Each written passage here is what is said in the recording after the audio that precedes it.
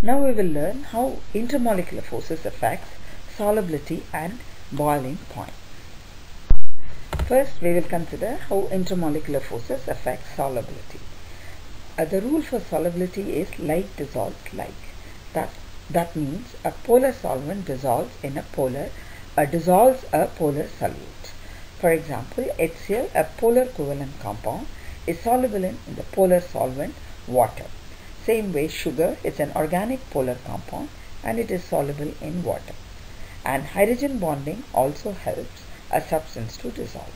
For example, alcohol is soluble in water because of two reasons. One, it is polar, and the second one, it forms hydrogen bonding with water. Now, coming to non-polar compounds, a non-polar solvent dissolves in a non-polar solvent dissolves a non-polar solute. For example, toluene dissolves benzene. Both are organic non-polar compounds. Pentane dissolves in hexane.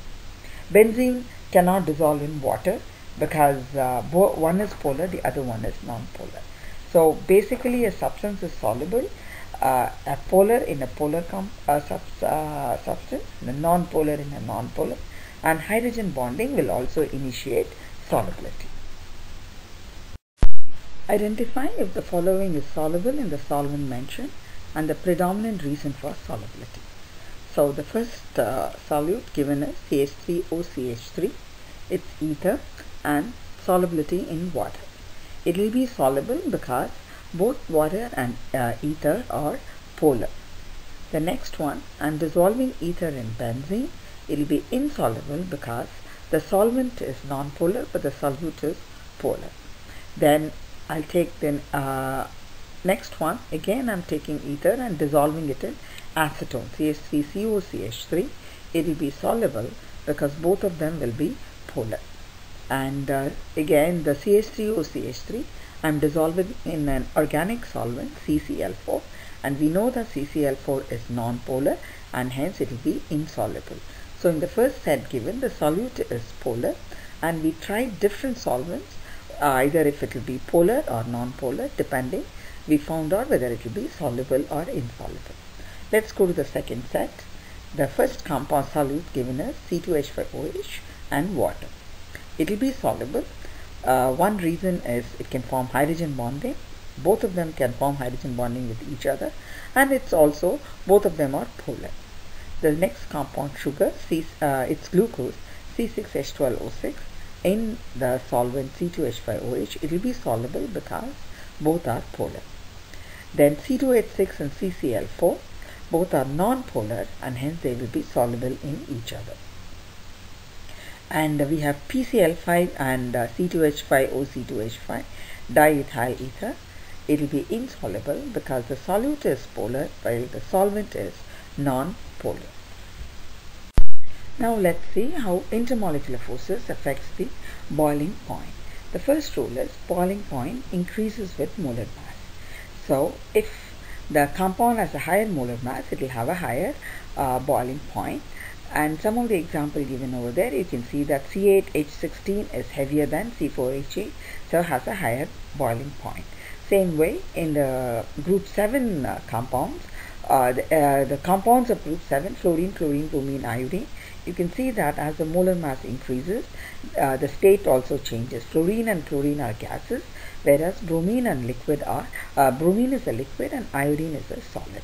The second reason which governs the boiling point is polar compounds have higher boiling point than non-polar compounds. For the example is HCl has a higher boiling point than chlorine. Though the molar mass of HCl is smaller than chlorine, because of its being polar, HCl is a liquid and chlorine is a gas. Then the third point is boiling point. A very important reason for the increase in boiling point is hydrogen bonding. Water has unusual higher boiling point because of hydrogen bonding. Water and H2S. Both oxygen and sulfur belongs to the same group, so should behave similarly. But water has a much higher boiling point as compared to H2S, and you can see that water is a liquid and hydrogen sulfide is a gas. And the fourth reason which governs the boiling point is a straight chain isomer will have higher boiling point. For example, the two compounds given over there, CH3, CH2, CH2, CH3, and both of them have 4 carbons and 10 hydrogens.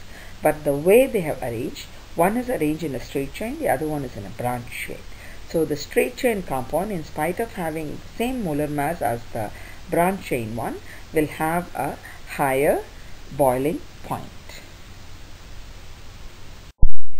Identify the compound with higher boiling point.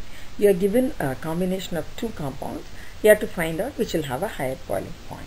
The first combination is water and ammonia. Both of them form hydrogen bonding.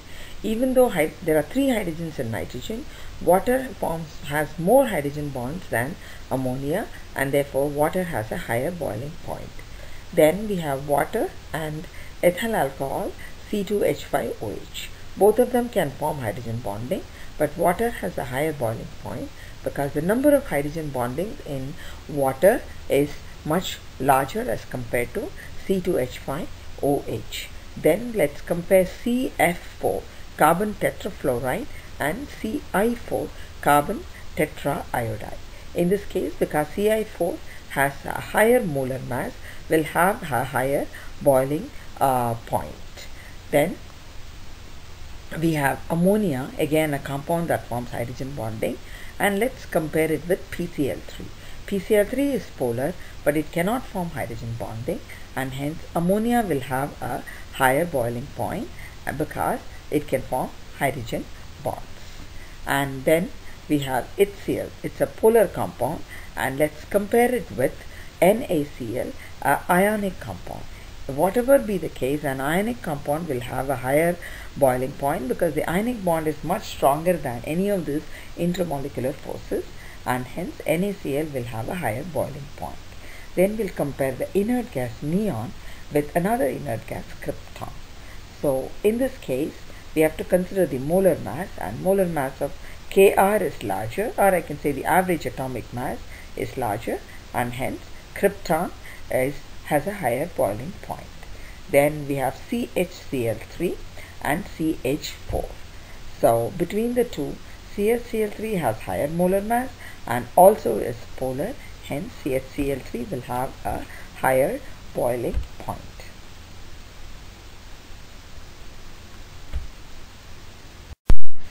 Arrange in the increasing order of boiling point.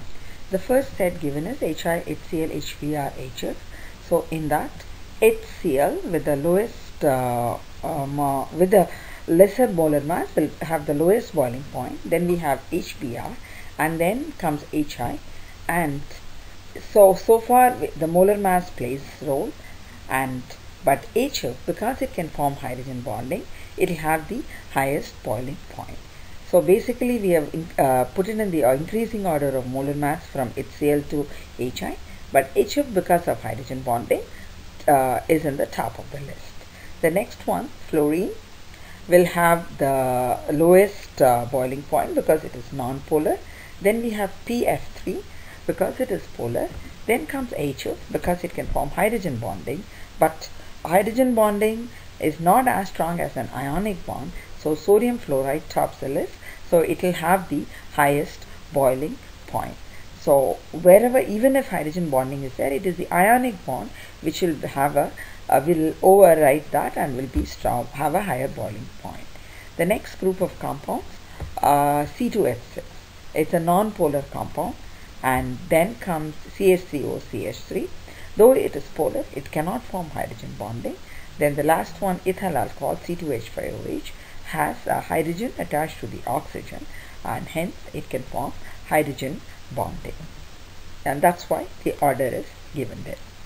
So basically you must remember that ionic compounds, hydrogen bonding, polar and non-polar, this is the order in which generally boiling point depends, and sometimes the molar mass should also be considered.